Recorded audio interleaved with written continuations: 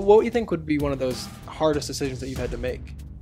I had to look at both these gentlemen in the face. They just lost their children. And I had to tell them that I'm not going to change my vote. What do you think is the reason? Why do you think it's muddier than normally? So that's kind of what the race was looking like between really the four of us. Then along came this guy named Casey Ascot. My next guest today is Byron Donalds, who is running for Florida's 19th Congressional District. Byron Donalds described himself as a pro-life, pro-gun, liberty-loving, Trump-supporting black man, as he says in one of his first campaign ads. So what I first wanted to talk to you today about, Byron, was, first of all, how's the campaign going and everything? The campaign is actually going really well. It's been, to be honest, it's been one of the nastier campaigns Southwest Florida's seen probably ever. But, we've just tried to stay focused and stay on our positive message. When the attacks came in, we just, you just got to deal with it. But we feel good going into Tuesday. We think that we have enough voters in this race who have looked at my message, who have redone their research, and they've decided that I'm the best candidate to represent Southwest Florida. Yeah. So one of the first things I want to talk to you about was, what was the driving factor that you got into politics? What was your first thing you ran for, and how did you get into politics in general? Oh man, that's a great question. So this actually goes back to really 2008, when the financial collapse was really coming. Well, let me take a step back. When I, in my early, when I was a kid, I didn't care about politics. When I was in college, I didn't care about politics. And in my 20s, going into my 30s, I didn't care about politics. I was like most Americans. I was apolitical. I was more concerned about my kids and my career, serving in my church, coaching youth sports, like, watching sports with my friends. Like, that was my life. One of the guys I went to church with, his name was Scott Vale. Scott Vale one day was talking to my wife, Erica, about a group called Toastmasters. Toastmasters, for people who aren't familiar, is a public speaking club. And they teach you to go through the elements of public speaking, how to give speeches, inflection points, choosing words, not saying ums, even though I know I probably said 3. I'm out of practice. Sorry, Toastmasters. But, it's just, you go through, you get rid of wasted words, and you're very consistent in your messaging when you're delivering it. Scott was talking to my wife about joining. And so I'm kind of just standing there while they're talking, and I'm in my head, I'm like, I would like to go to Toastmasters. That would be cool. I would want to do it.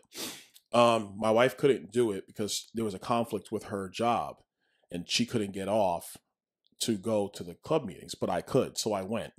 And so I started giving speeches and learning how to speak in public, which is something that I was never comfortable doing, but I felt it was going to be important just for my development as a financial professional.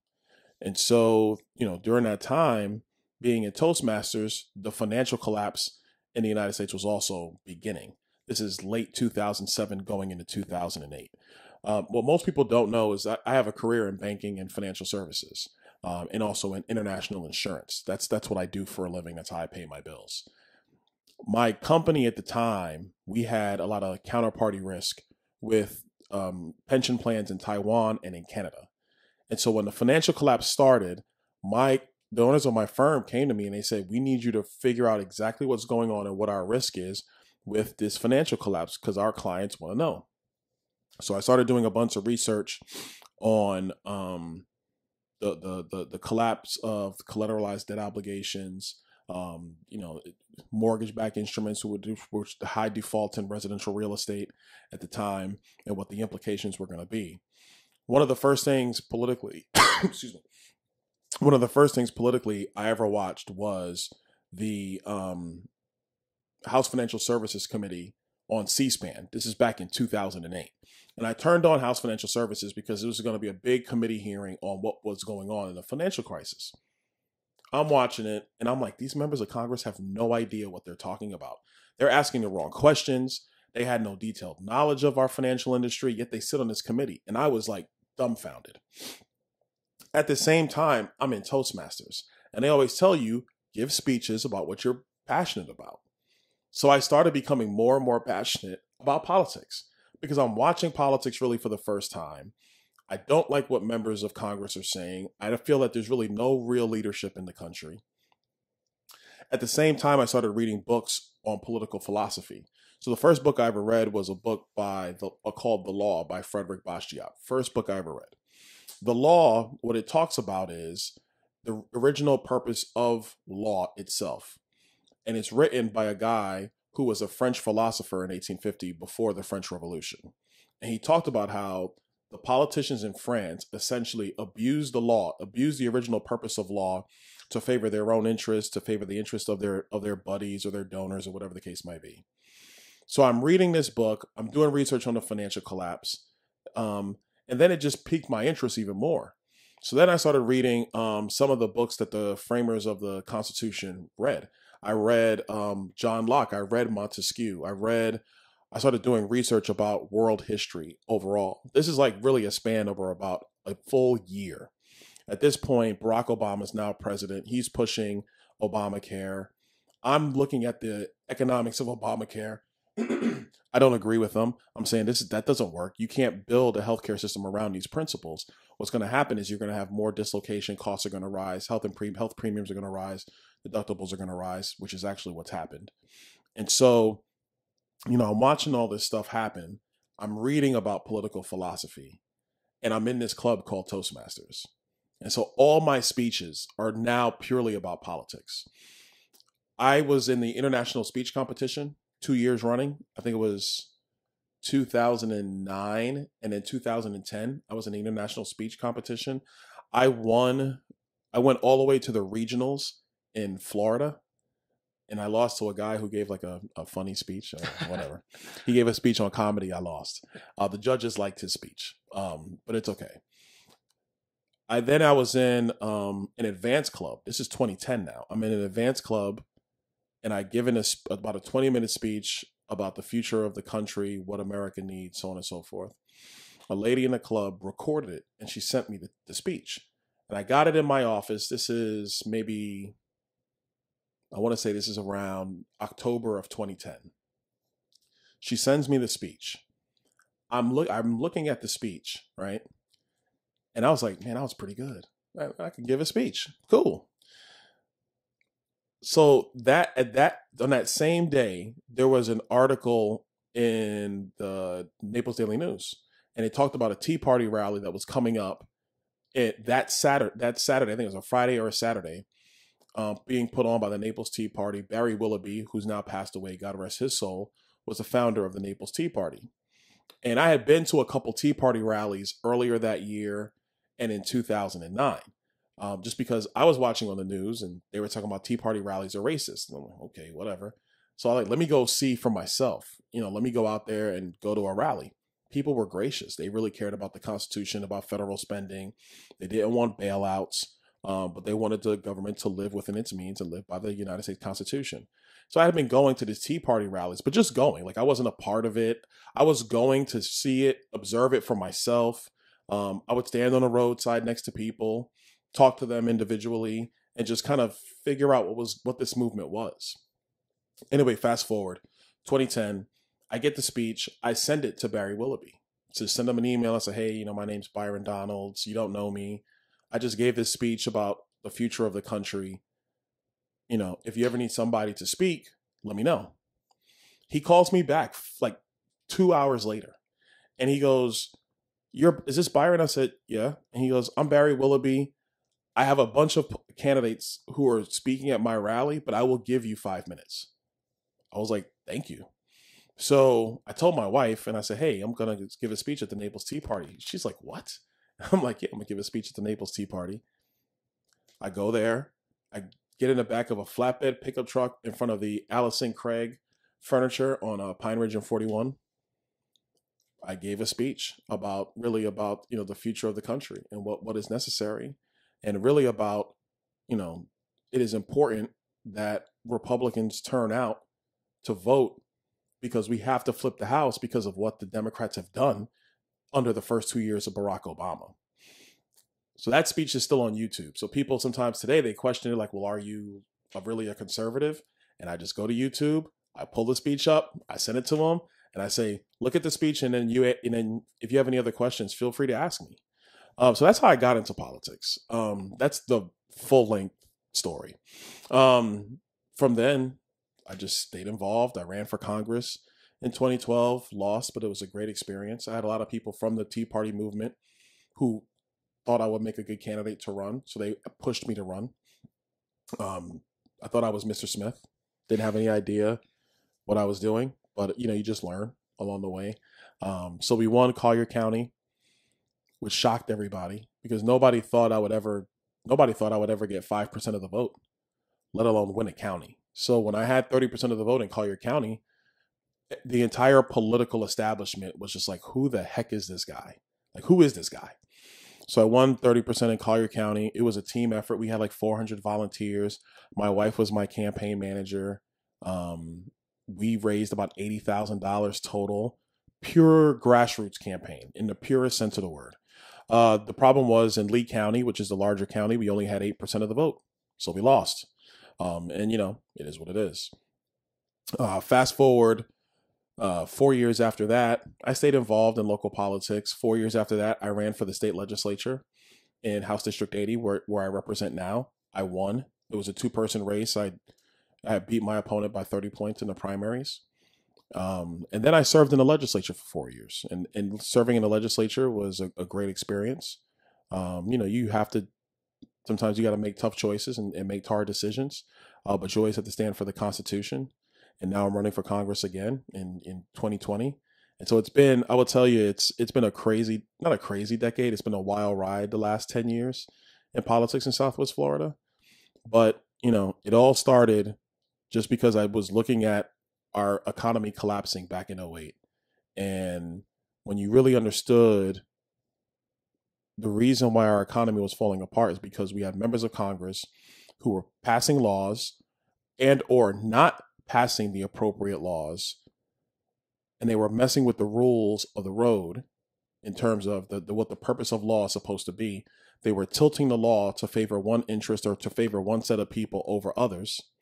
And the byproduct of that was at the time, the greatest recession since the Great Depression. That was the talking points of it.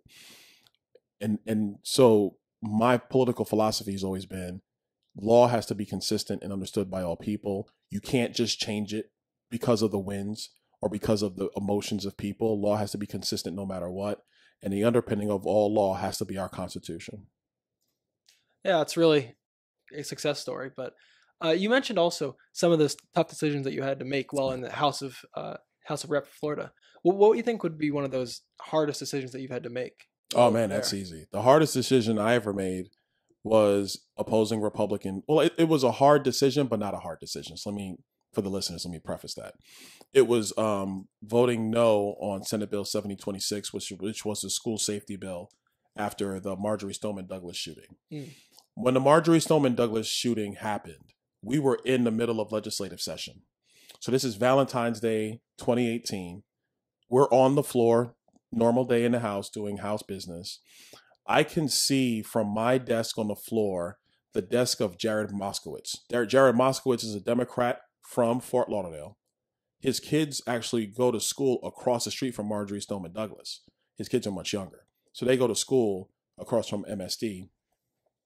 And I could see his desk. I happen to just be standing on the floor. Typically on the floor, I'm standing all the time. I don't really sit at my desk. So I can see him from where I am. And I can see he's on the phone. And I'm just looking around the floor. And I see he's on the phone. Then I see his head just drop. And I'm like, uh-oh, what happened? And he just walks off fast. And one of his colleagues, she passed away recently. God rest her soul. She was standing with him, and she left as well. 10 minutes later, an announcement comes from the Speaker of the House. He comes on, stops floor business, and tells us all members that there has just been a shooting at Marjory Stoneman Douglas High School in Fort Lauderdale, Florida. It appeared at the time it was 10 children or adults have been killed, many others wounded.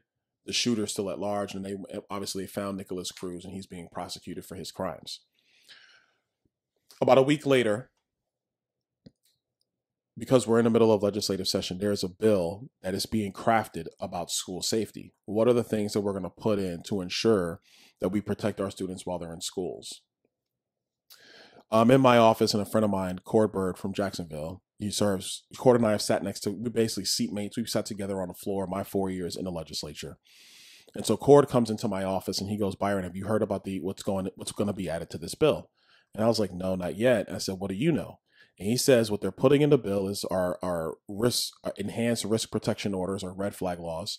And they're going to put in provisions that stop people who are the ages of 18 to 21 from buying shotguns and rifles and long guns. And I was like, well, why are they doing that? And so our concern was basically that we were doing that in order to assuage the Democrats, to show the Democrats that we're willing to do something on guns. So Cord and I had a conversation. I said, Cord, okay, let's talk. I said, I don't agree with the retail provision. I don't agree with raising the age, because if you're 18 years old in the state of Florida and you commit a crime, you're tried as an adult.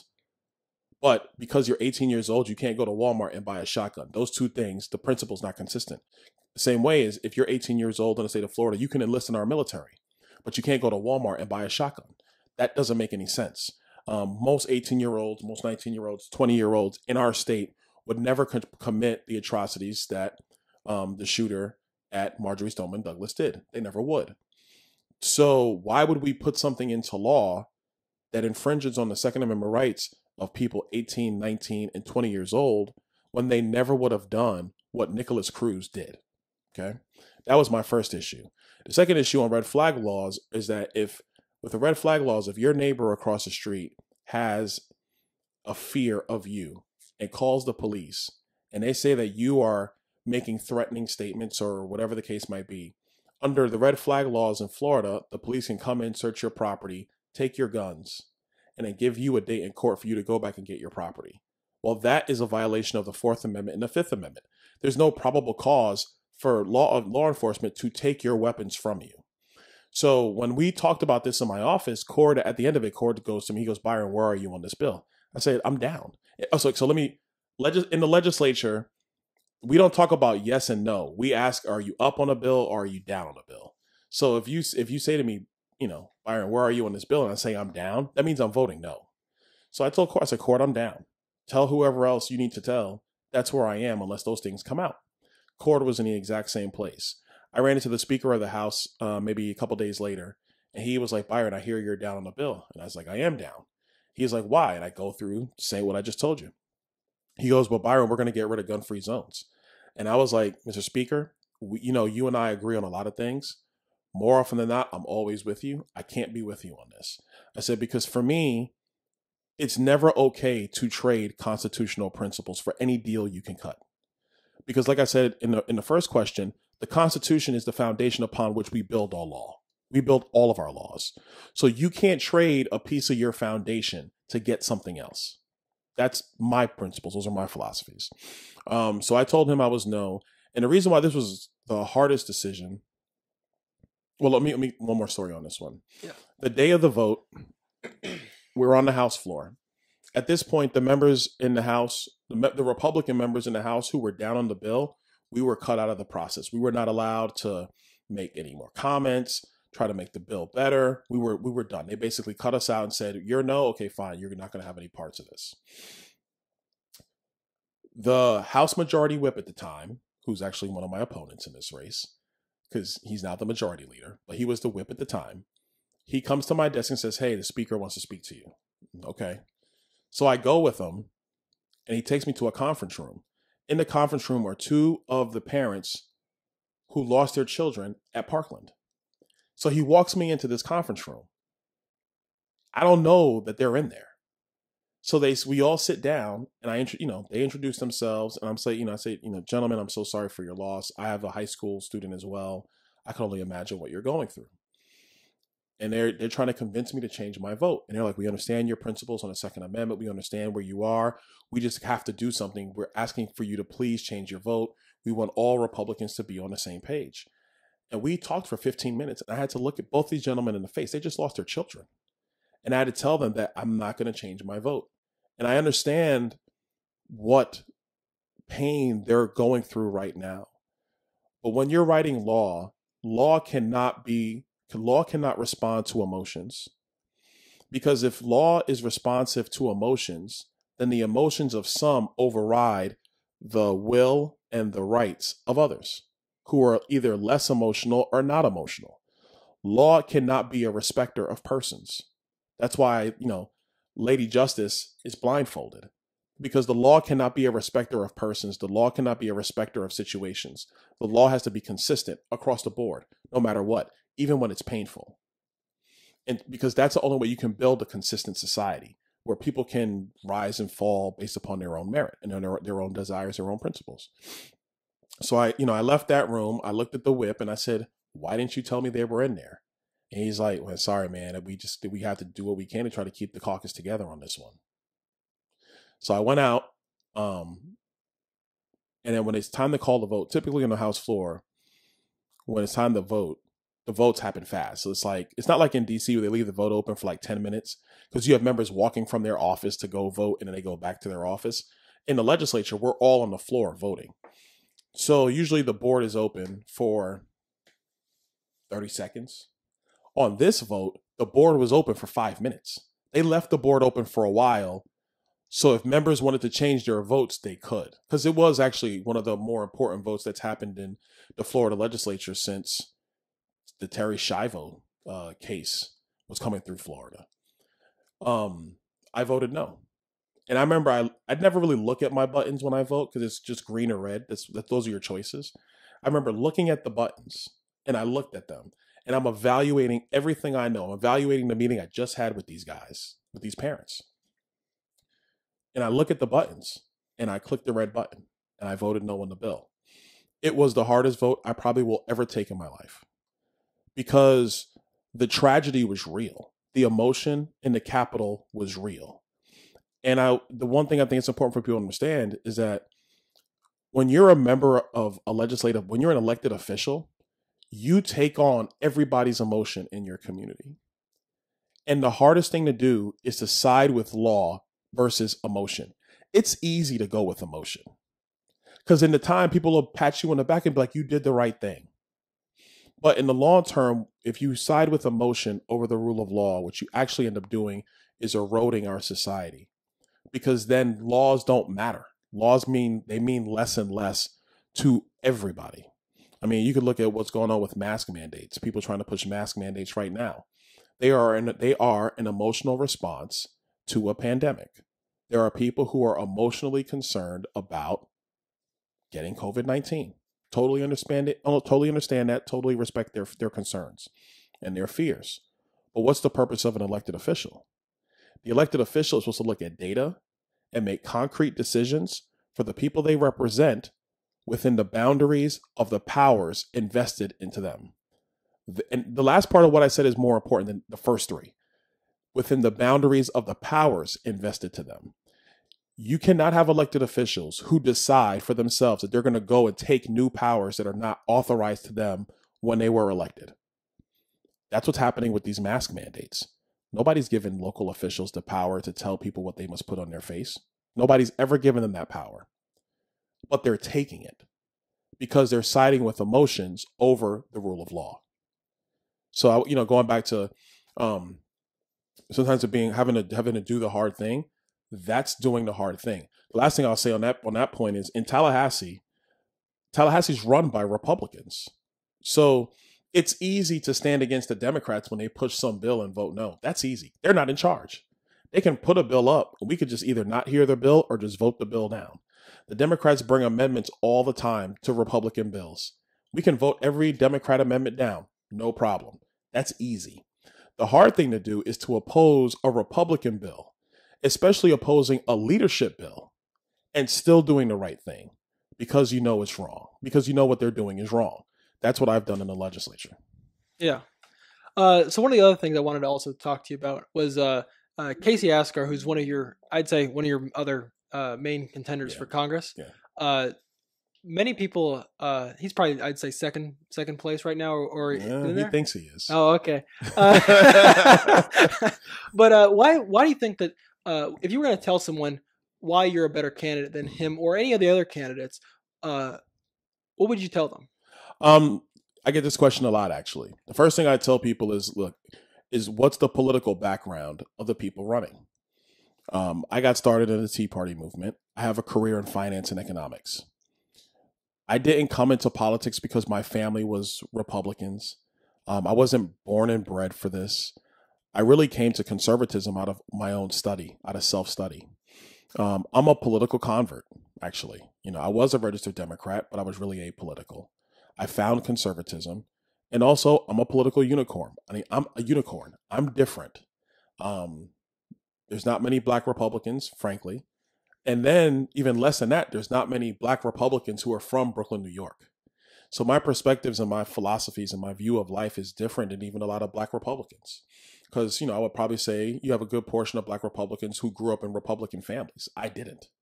Um, so I would probably say that's the biggest differentiator between me and my opponents is really how I came to politics, and then what my overall background is as a human being. The second thing is that I'm a proven conservative. Like, we just talked about the Marjorie Stoneman Douglas vote in the legislature. I've had to take hard stances to stand for the Constitution, even when it meant standing against my own party. Nobody else in this race has done that. Nobody. Casey Asgar, Dr.Fig have never taken a vote. They can say how they're going to vote, and they can say who they are in their commercials and when they talk to people, but they've never had to go through the fire. I have. Dane Eagle, who was the majority whip, and when I was talking about taking me into a conference room, we've served together. Dane sided with the leadership. I didn't. So when it came time to actually stand for the Constitution, he had a choice to make. I had a choice to make. We made different choices. And so that's really for the voters to decide. The third part is Southwest Florida is one of the more conservative areas in the country. I think that the area wants a proven conservative. I think if you look at my record versus my opponents, I'm the proven conservative in this race. The last thing I would say is that right now in America, there is a political culture war going on in America. Our members of Congress have to be able to do more than just go push the green button or the red button. They have to be able to be a leader in the forefront of the conservative movement. Because it's one thing to have people like Larry Elder or a Candace Owens who are political activists talking about issues. It's another thing to have a member of Congress who has the stature of being an elected representative who's now at the forefront of these political battles that we face. This other part is that as a party, as a Republican Party, yeah, we have to expand our party. And no doubt about that. While at the same time, having to take our message and our principles to all voters. So you have to have people who can relate, who can communicate, who have a set of principles, and frankly, who are unyielding on those principles. And in this race, without question, I'm that candidate. And I just hope that the voters of Southwest Florida see that as well. Yeah. Like you said earlier, that this whole race is a lot more muddier than any of the past races. What do you think is the reason? Why do you think it's muddier than normally? Oh, no, it's more muddy because Casey Asgard went completely negative for about a month. What people don't understand about this race is a couple things. First, when this race started, the people who thought we were going to be able to put forth real campaigns were Dane Eagle, Randy Henderson, myself, and Dr. Fig. Dr. Fig's claim to fame was that he was telling people he was going to spend whatever it took to win. $3 to $5 million is what he was saying. So $3 million in a congressional race is a ton of money. Like it almost becomes an avalanche of advertising and mail pieces to build name ID, so that when voters go to their ballot, they're just like, oh, well, this is the only name that I've ever seen, because you've literally just done the tidal wave of advertising, drowning out your opponents. Dane was going to be able to raise money, maybe around $1 million, $1.2 million or so. I thought I was going to be able to raise around 700,000, 800,000, maybe get close to $1 million. Randy Henderson has some money himself. Word was he was going to put in about $1 million of his own money at the time. So that's kind of what the race was looking like between the four of us. Then along came this guy named Casey Asgar. Well, actually, before that, there was a guy named Ford O'Connell who was running. But Ford O'Connell couldn't raise the money, and really he doesn't live here. And so he couldn't get the political support. So he dropped out, and his entire political team went to a guy named Casey Asgar. Casey Asgar jumped in late March. So Casey gave himself $3 million, and then he went and raised another $500,000. And then he had a political committee that was outside Honesty America. You see their stuff on Facebook, and you hear them on the radio, and they've done mail pieces. They are his political action committee, and they had maybe a couple $100,000 in that, all told. So Casey Asgar and Dr. Fig were now the self-funders who were literally trying to buy the election because they could run more ads than any other candidate just because they had a stockpile of money to start with. So it was about May, I want to say, Casey Asgar and Dr. Fig just start running TV ads. And they're running TV ads every single week. So the other candidates, like myself, we're sitting here like, they're starting in May? How are we going to compete with this? Like, this is crazy. And it's COVID, so you really can't be out in campaign. All meetings are shut down. You can't even build a real grassroots campaign because everybody's in shelter-in-place orders, basically. So I told my team, I was like, look, here's what we're going to do. We have to just start advertising at the earliest point possible. So we just got to keep raising money, even in a terrible time to raise money because the economy is really struggling. And we got to do whatever we can to try to compete. So we started doing TV ads the last week of June. And I said, and that's when we came up with the, I forget the phrase now, gun owning, liberty loving, pro-life. You know, that was the thing. And we were like, okay, we got to find a way to just break through Casey Asgar and Dr. Fig. And that's the ad we chose to use to break through. Seems like it worked. That little bit worked pretty well. It did work. And I'm gonna tell you, it did work. And I'm going to tell you how much it worked. So we're running that ad for 2 weeks, right? About 2 weeks. We're running that ad for 2 weeks. And we also got some support, which was critical, which I believe is critical to our success, which I'm going to talk to in about a moment. We start running that ad for 2 weeks. And then a poll comes out. And the poll shows that there's a two-way race between myself and Casey Asgar. Casey Asgar was at 30% in the polls. And I had come from, we were hearing 8% in the polls to 26% in the polls in 2 weeks. Casey Asgar had been on the TV for about a month and a half at this point. In 2 weeks, we catch him. Now, let me take a step back. There's an outside group that supports me. It's called the Club for Growth. The Club for Growth has been around for about 20 years. They support conservatives running for Congress. They always support conservatives. They do a detailed, in-depth review of every viable candidate. And they look at their voting history if they have them. They look at their backgrounds. They look at public statements. They look at anything they can find to make a determination if they're going to actually use their political resources to support a candidate in a super PAC capacity. The Club for Growth looked at Casey Asgar, Dr. Fig, Dane Eagle, Randy Henderson, myself. I'm not sure who else they interviewed because, the other people in the race they just don't have the resources to be viable. They're good people, but they just don't have the resources. And so the Club for Growth decided to endorse me and back me. So here's the backdrop. This is why this is important. The Club for Growth, when they support a candidate, they come in and support a candidate. They don't say, hey, we back you. Go figure out the rest of your race. They do commit real dollars to the campaign. So again, now I'm gonna go back. This is why I said that is important. We've been running our TV ad 2 weeks, right?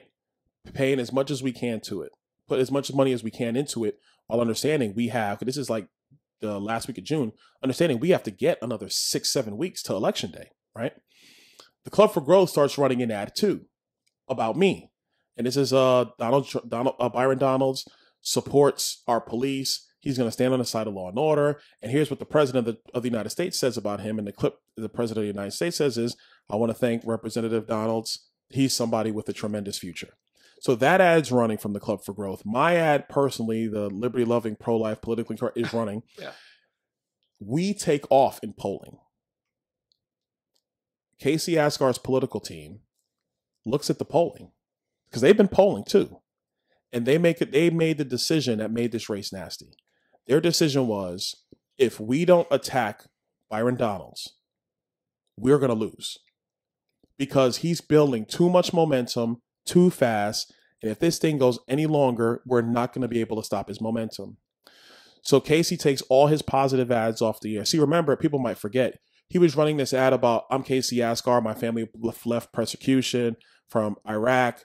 I joined the Marines. I built a career. I'm going to fight for you.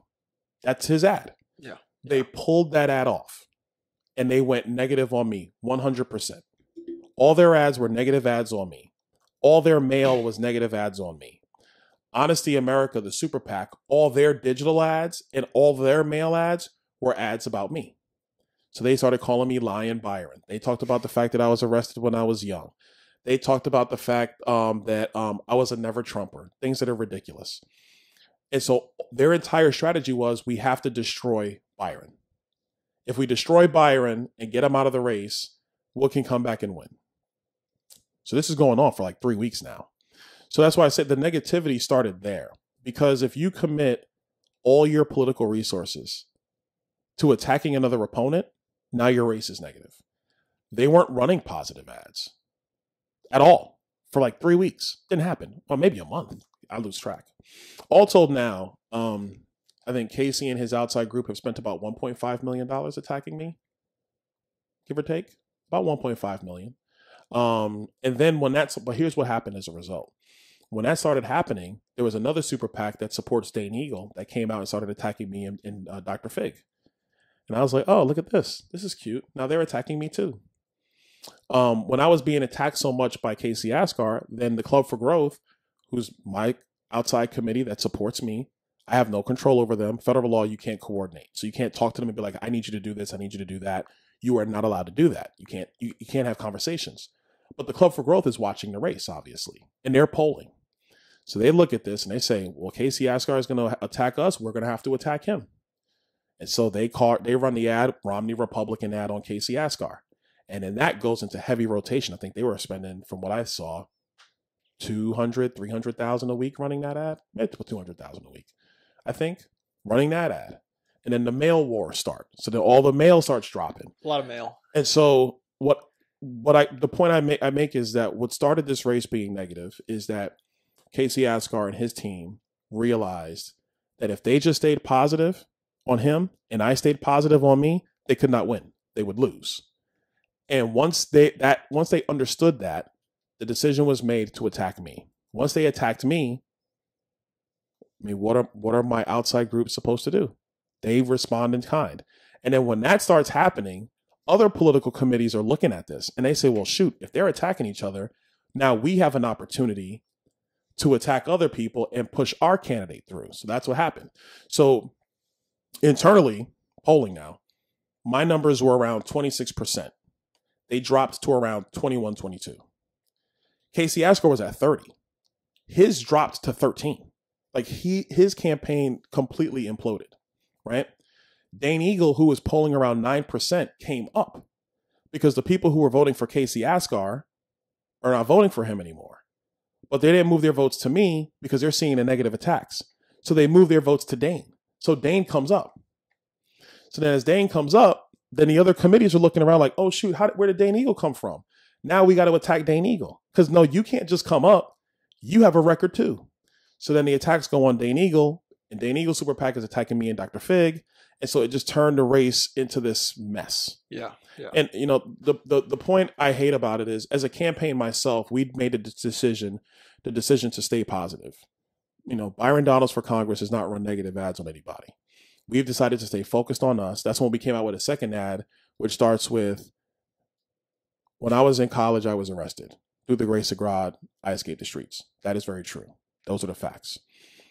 We ran that ad because we wanted to address the negativity, but also still show people that that was me, but this is who I am now. Here's what I'm about. And that's why we ran that ad. And it's actually been very effective. We think it stabilized us, and I believe it's going to help us win. But, you know, when somebody launches attacks, what then happens is candidates and or political committees supporting a candidate then have to respond. The thing I think that hurt Casey more than anything else is that he was attacking in his own name. You know, he was literally launching attacks, approving every message. But, you know, he's spending his money. He's spending his own money. So, I mean, if I thought I was going to lose $3 million, I would be upset too. You know, I'm just saying, like, if I think I'm going to lose $30, I'm upset, let alone $3 million. So, you know, I think he made a decision to go negative. I don't think it's going to work. He's been in fourth place for a while now. I don't think he's going to win. Who is your second place opponent then? That has changed. It used to be Dane Eagle. I think now it's probably Dr. Fig. We've been in first place for a couple of weeks now. And I think we're going to basically hold on. This last week has just been Oh my gosh.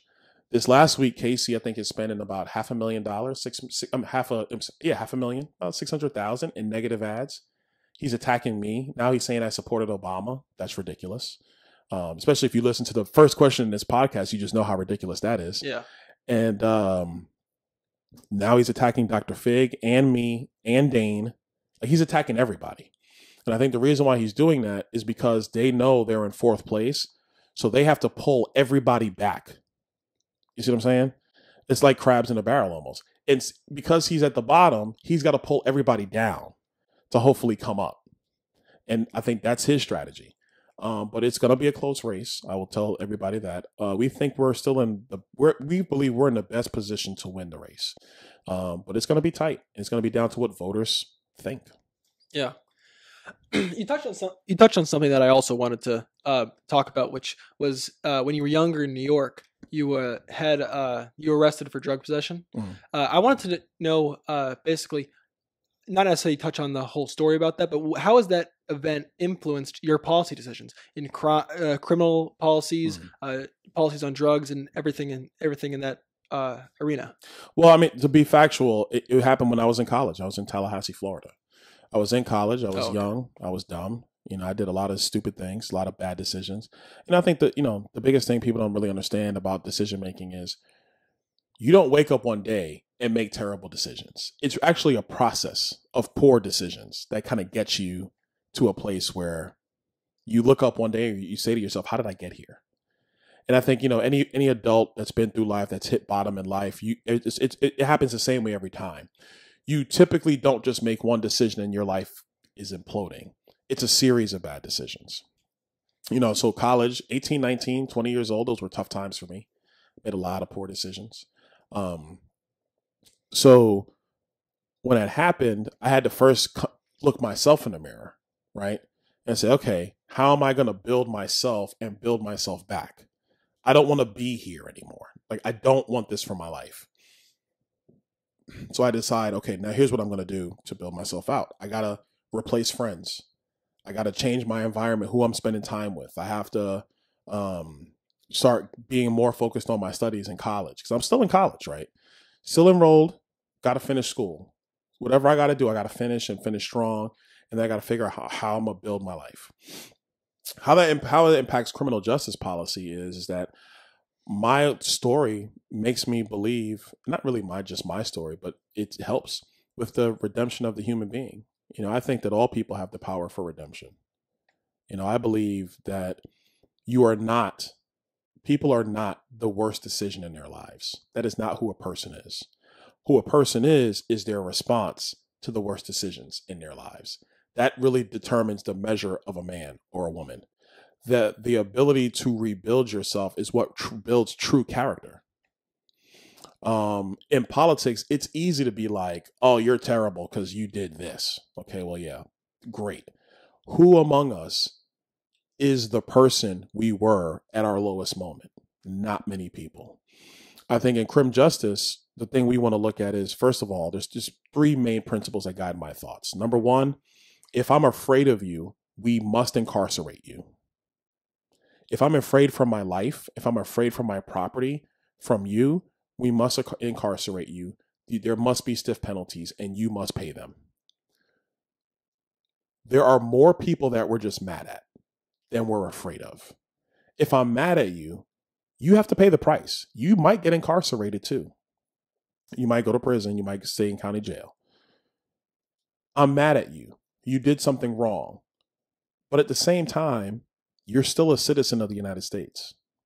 There has to be a way for you to come back and be a citizen of the United States again, right? Mm-hmm. Yeah. I'm a citizen of the United States. I'd made wrong decisions. There were people who were mad at me for the decisions that I made. At that point, when I was 19 and 20 years old, does that now mean that the rest of my life is just to be a second-class citizen in the United States? Because I made decisions, poor decisions, bad decisions when I was 18 and 20 years old? No. I think that all people have the ability to be redeemed. Now, it's on them to be redeemed. You have to put in the necessary work to rebuild your life. in criminal justice policy, what we should be doing is making sure that people have the opportunity to do that. Yeah. I think I believe that, again, if you do the crime, you got to do the time. You have to pay the price. But once the price is paid, we have to allow you to be a citizen again. We have to allow you to be able to come back. And that's what guides my thinking in criminal justice. Yeah. There, I was reading a book the other day. It was about like the 3 strikes laws that are in California. Yeah. What are your thoughts on that necessarily? Where it's like someone could commit theft and then jaywalk the next day or whatever, and that counts as like, and then you get like 30 years or whatever it is. But what do you think about the 3 strikes laws in California? Well, I think 3 strikes policy has to be for stuff that is violent crime. I think 3 strike laws, that should be the boundary, is in violent crime. Yeah. Listen, let's be clear. I believe in the redemption of the human spirit, but if you've committed 3 violent crimes, I mean, you're telling me who you are. Yeah. You know what I mean? Like, let's also not be soft on crime either. If something happens in your life and you do something wrong, you as an individual have a responsibility to make amends for it, and then you have a decision to make. Is that going to be the guiding principles of your life or not? Most people don't want it to be the guiding principles of their life. They see they did wrong and they're like, I got to clean this up. Okay? Those people who see it and be like, I got to clean this up, we got to do what we can to help them. We can't do it for them, mind you. We just have to make sure the apparatuses are in place so that if they choose to take advantage of that and rebuild their life, they can go do that. But now, if you're doing violent crimes, there's nothing I can say for you. So be it. At that point, you've had 3 opportunities to get it right. 3. I mean, the old adage is clear. Fool me once, shame on you. Fool me twice, shame on me. Fool me 3 times. Fool me 3 times. I mean, what are we doing? Like, I think that everybody has to take responsibility for their own actions. Everybody does. I'm a compassionate individual. I believe in redemption. I've seen people be redeemed, not just myself. I've seen people get into a spot and redeem themselves. But I've also seen people who get into a bad spot, say they're going to redeem themselves, wind up in a bad spot again, say they're going to redeem themselves, wind up in a bad... At that point, I got to distance myself from you. Yeah. Because you're not learning. Your character, your actions are saying far more than your words could ever say. I don't want to hear what you say. Listen, I got 3 sons, okay? My sons tell me, oh, Dad, I'm sorry. And I tell them all the time, I don't want to hear sorry. Do better. Save your sorries. I'm not interested. I'll take sorry the first time. I'll even take sorry the second time. Third time, I don't want to hear sorry from you. All I want to see is your behavior change. Mm-hmm. And then when your behavior changes, then my look on you is going to change. But I don't want to hear it. And so that's my attitude when it comes to 3 strikes. Yeah. Another thing I also wanted to say was necessarily about the whole Black Lives Matter movement that's going on. A lot of people say that there's some people that are saying defund the police, get rid of the police. Then some people say more police. But overall, the general aspect, I think, of everything surrounding the Black Lives Matter is that we need more like investment in communities and all that, and build back these impoverished communities that then lead to crime. And such. So what do you think about a reason to tackle that? Do you think it is needing more police? Do you think that the government should give subsidies to people to invest in those communities? Or do you have any thoughts on that in general? I think defunding the police is stupid. I'm from Brooklyn, New York. They just took $1 billion out of their police budget. I know what's going to happen. There's going to be less officers on the street. There's going to be slower response times, which means criminals are going to create more havoc. We're already seeing it in their crime numbers right now in the last month since they've done it. You ain't got to be a genius to know what's going to happen. Listen, the largest part of any police budget is paying police officers without question. So if you defund police budgets, or quote unquote, if you reallocate police budgets to other things, that's what the left likes to say, to clean it up, you're taking officers off the streets, especially in places like New York City, my hometown, Chicago, LA, see, you need police. I don't know. I don't care what you say. You need police. And the people who suffer the most are poor people who grew up like how I grew up. Or to use the less vernacular, who suffers the most are young people who look like me. They're the ones that suffer the most because they're in these communities when the response times are slower and longer. They're in these communities when there's police officers not to be found around, when tragedy strikes, when crime strikes. So who really suffers from that? Now, what I would also say is if there's other support services that need to happen in the city, well, then the cities of these mayors need to look at their budgets and clean up their budgets. There is crap in the New York City budget that's been lingering around from when Ed Koch was mayor. Yes, Ed Koch. Okay. Ed Koch was mayor when I was in elementary school. I'm quite sure there's stuff in the city of New York's budget that's there from him. Go in there and reevaluate your budgets, reprioritize your budgets. The other thing I would say is that this is the ultimate reason why I'm a conservative. If you're going to invest, quote unquote, in communities, what you should do is actually provide real opportunities to people. The number one way is in education. If you send a young kid that looks like me into an inner city school where half the time they're having to find out a way to be safe just to learn, and blocking their parents from the ability to send them to a different school environment where they can have a different outlook on life. And actually, in some respects, get a better education because it's a different environment. Who are you really hurting? Yeah. You're hurting that child. You're hurting that family that wants something better for their kid. My mom pulled me out of public school when I was in elementary because she realized they weren't going to be able to give me the education she thought I deserved. She had to pay for it out of her own pocket. My grandmother helped her pay for it out of her pocket so I could get a transformative education. Without them making that sacrifice, I wouldn't be where I am today. Yeah. So as a conservative, what I'm saying is give that same opportunity to the same families who look like me, who live in inner city environments like I grew up in. Give them the opportunity to do that. Don't tell them you can only go to school here. Don't tell them that. Let them make that decision for themselves. If they want to go to school there, that's fine. That's their decision. I think when it comes to healthcare is another big one. We have to actually go in and put in real market reforms in healthcare. So healthcare costs come down. So people have more disposable income in their pocket to do the other things in their life that they need to do. These are some of the big things that we got to do. The third part is, and this is the one that's somewhat unpopular, especially for people in the Black Lives Matter movement, is that as Black people, we got to take responsibility for our actions.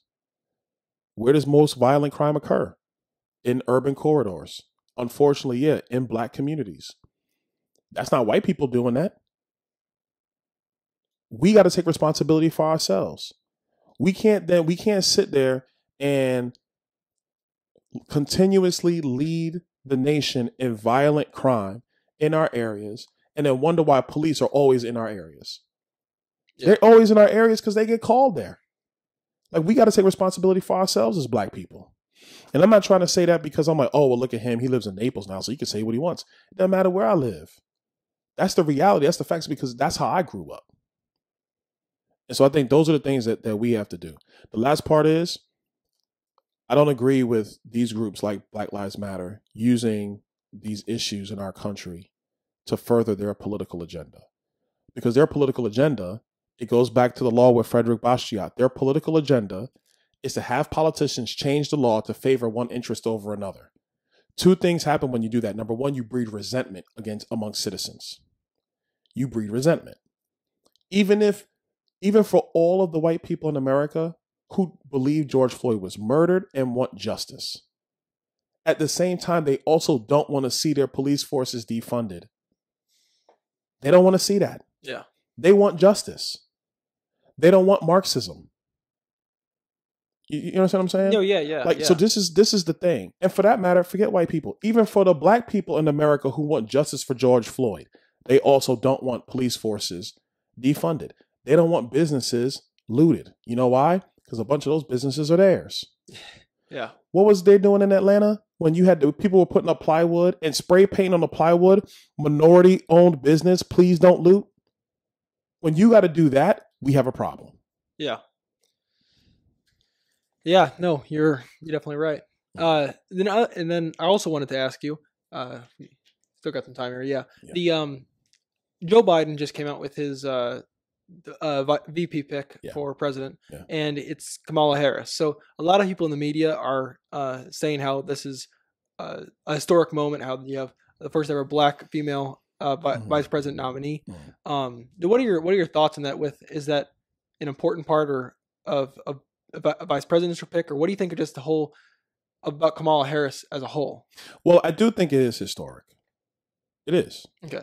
It's historic because, in part, it unwinds the narrative that the left keeps trying to tell us, that our society is systematically racist. If our society was systematically racist, and I'm going to move Barack Obama to the side for a moment, because he won the Democrat nomination. The voters picked him, okay?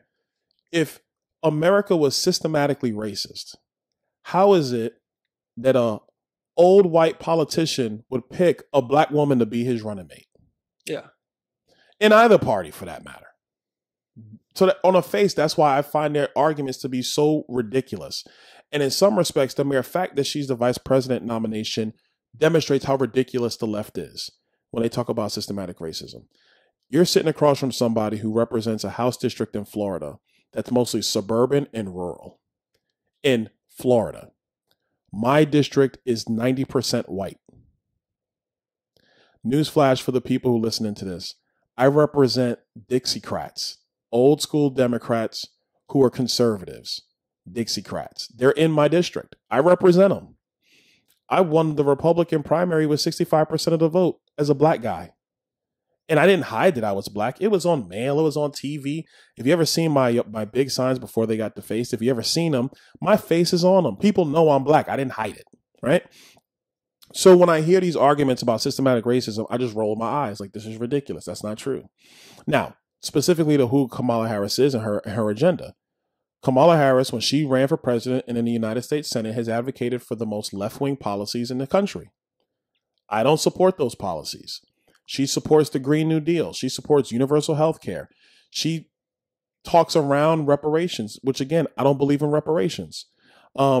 She stands for left-wing policy in America. In America, we got to choose. Do we want a progressive, a quote-unquote progressive future, which is really a socialist future or a Marxist future? They just put progressive on it so it sounds cool. Do we want that? Or do we want a future based upon, frankly, what has created the nation that's the envy of the world? People poor in America are better off than poor in any other country in the world. Yeah. Without question. If it was a question, we wouldn't have poor people trying to immigrate both legally and illegally into our nation. And for that matter, you would see a flight of poor people from the United States. Where else do you want to be? And all right, so now let's settle that. You want to be here. What society do you want? Do you want a society based upon merit of the individual? Do you want a society where government is limited and their authority is confined to certain things and no more, so you, the individual, are free to make these decisions for yourself? Or do you want a society where elected officials are making these decisions in your life when they don't even know who you are? I just met you. You seem like a nice kid, but I don't even know enough to make decisions for you. You need to do that for yourself. My job is to make sure that government does its job, but no more. It doesn't take new powers it doesn't have, that never been granted, frankly, by you and the citizens of the United States. And that the rules to the road are open and fair so that you and your counterparts can make those decisions for yourself, depending on what the decisions you make in your life. Do you make bad ones? Do you make good ones? Did you study? Did you slack off? Do you work hard? Are you that person that the supervisor's always having to call to make sure, where are you? You're 5 minutes late. Like, those are decisions you got to make for yourself. Yeah. I can't make those decisions for you. And then how you rise and fall in our economy and in our society is based upon what you do. The last thing I'll say is, of course, I acknowledge the country's past when it comes to race. I have when I was young, in the elementary school I went to, we had a detailed, very deep education into slavery and segregation and civil rights. I'm well aware of the history of the country. But it's 2020, not 1920. The country has come so far in such a short amount of time. Do we still have issues? Yeah. Yeah, we still got some issues. We had this knucklehead running around town shouting racist things. He was spray painting my sign and the sign of another black candidate here in Naples. Do we still got some issues? Yeah. Is that representative of all white people in America? No. Is that representative of the institutions of our government? Not anymore. There was a time where our institutions were systematically racist. That did happen, but it doesn't happen today. Yeah, that's pretty good. Final thing is, what would you say to anyone? What do you think the people that we haven't touched, if we haven't touched on anything that you want viewers or any voters to know about you, what would it be? Man, I don't know. I said a lot in this thing. The one thing I want them to know. I mean, look, the biggest thing I would probably tell the voters is don't watch negative ads. Political campaigns are marketing. Okay. They're all marketing. Yeah. Every candidate is trying to put themselves in the best possible light. And every attack ad is trying to make their opponent look like the worst person ever. Okay. Don't pay attention to the marketing. The marketing is designed to just make you aware that we exist. Okay. So for the voters, yes, I'm Byron Donalds. I'm running for Congress. You know, I am a pro-Trump, liberty-loving, gun-owning. I do all that. I am that person. But what I would ask you to do is actually go sit down, take 20 minutes, and just research me. Research all the candidates for that matter. That's actually the responsibility of every citizen. Actually take a second to look into who these people actually are. Don't just look at mail pieces and make decisions. Don't just look at TV ads and make decisions. Go to a computer. Everybody's got them now. But I would tell the voters, Google me, YouTube me. I'm there.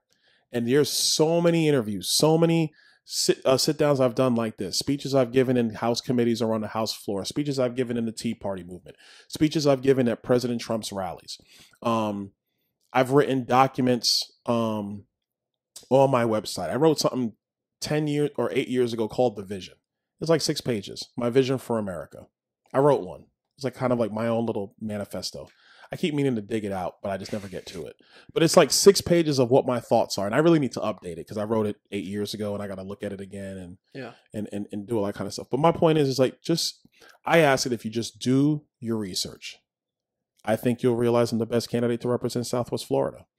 But at the end of the day, every voter has to decide for themselves who's the person they want to represent them. Not what I think, what they think. So I would tell you, sit down and research all the candidates. And then make a decision on who you think would be the best person to represent Southwest Florida.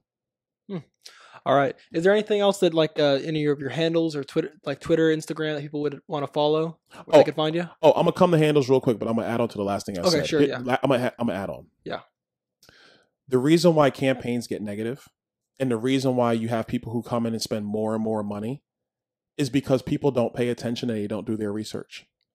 So if you hate negative ads, do the research on the candidates. Do it. If you're tired of having bad elected officials, go and take the time to research the people you're voting for. Because if you pay attention to your politics, you won't need the ads. You won't need the ads. Plato said, this is Plato's quote. I didn't make this up. People who don't pay attention to their politics will be ruled by their inferiors. If you don't pay attention, you will be ruled by your inferiors. It is incumbent for everybody to take time and pay attention to politics. And I know some people are like, I don't really like politics. If you may like politics or hate politics, you may love politics or not care about politics, but I promise you, politics always cares about you. Yeah, it always does. So you need to get involved. Yeah. Now, handles. Follow me on Facebook. It's facebook.com/Byron Donalds. My Twitter handle's @Byron Donalds. For those of you on Parler, check Parler out. I'm on Parler @Byron Donalds. I'm on Instagram. Everything is @Byron Donalds. We kept it pretty consistent. My website is byrondonalds.com. So it's pretty easy to find me. Again, when you go and Google me, don't pay attention to the ads. You know, the search ads. There's people who put things in search ads. Don't follow that stuff either. That's either propaganda from my opponents trying to trash me. So they'll try to throw a headline at, look at what Byron says on this. One of them says, see what Byron Donalds says on Black Lives Matter and Antifa. So I clicked on it myself and it takes you to some page where they're bringing up all the negative attacks on me. And I'm like, really? you're listening to the podcast. You heard what I think about Black Lives Matter and Antifa.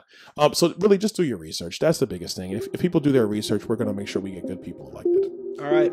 Thank you so much for doing this, Byron. And everyone have a good day.